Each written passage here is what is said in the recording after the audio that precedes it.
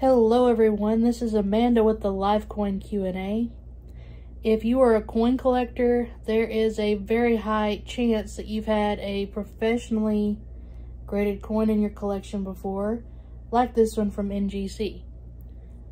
And the two main reasons people send coins in to get graded are to get the grading company's opinion on what the grade is, and also to verify the authenticity of the coin itself. And then once the coin comes back in a slab like this, that company is verifying that the coin is real and they're giving you a grade. So if you buy coins on the secondhand market after they're already in a slab, you actually want to be checking them very closely. We just came across some listings. Jeffrey Shumar actually just shared them in our chat, and there are some fake NGC slabs that also have counterfeit coins in them. On eBay, there's a ton of people bidding on these coins, and we're going to show you what to look at because you definitely don't want to get caught bidding on fake coins in fake slabs.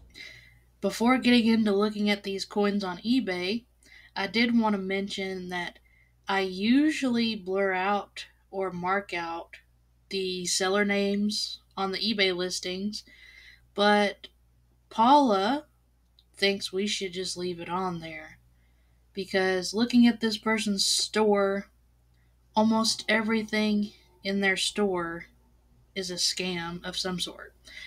So this person's on Paula's bad side right now, and they're probably lucky she isn't going to just come hunt them down in person because she gets really, really passionate about stuff like this, and you really don't want to get on her bad side because she can get kind of scary.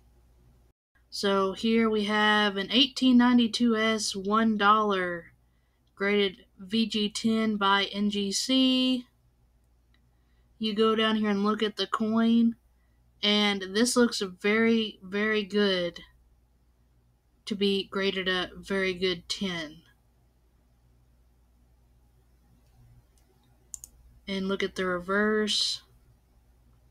You want to take a look at this holographic sticker. That's going to be important here in just a few minutes. And look at the reverse. There's a lot of details left on the reverse, and this coin really should have graded higher than VG10. So the people bidding on this, all 14 of them that bidded up to $122.50, were probably thinking this was an undergraded coin.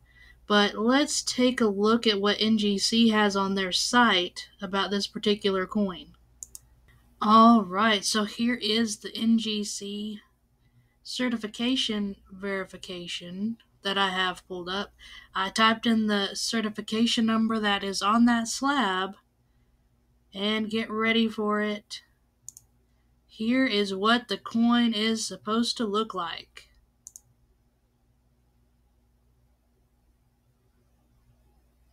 Here's the obverse. As you can see, there's a lot of wear on it. Doesn't have near as much luster left on it as the coin in the listing. And here is the reverse. It has a completely different holographic sticker on the slab, different logo, and there is a ton of wear on the reverse and some scratches that you do not see on the eBay listing. So as you can clearly see, this coin does not match what NGC has on their website. So you can actually get in a lot of trouble for tampering with slabs, but I don't think this has been tampered with. This is just a completely fake slab, and whoever made the slabs used a certification number for a coin that NGC has looked at. Alright, just for fun, let's look at another one that's on this eBay store. This one is an 1887S Morgan silver dollar, and it's NGC graded extra fine 45.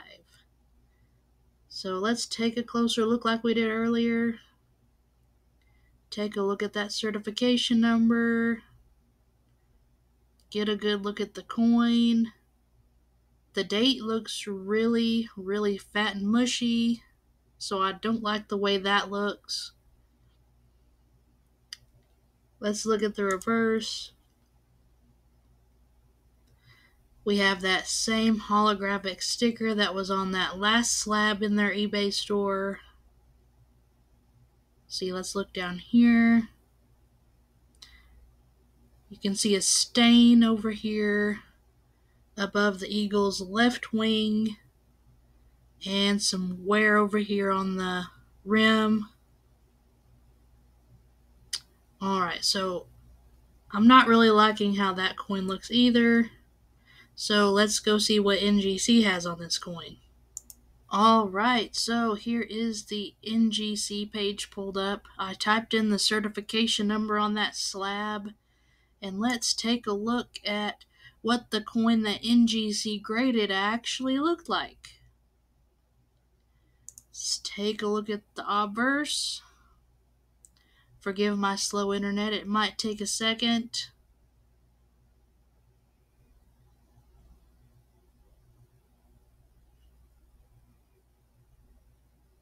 Alright, here we go. So here is the coin NGC looked at, and look at all this wild toning that the coin in the listing does not have. So that's pretty obvious. The date does not look off on this one. If you noticed on the other one, when you looked at Liberty, inside of the letters was really dark, and on this one it actually looks pretty clean. Let's see what the reverse looks like. So the reverse looks good.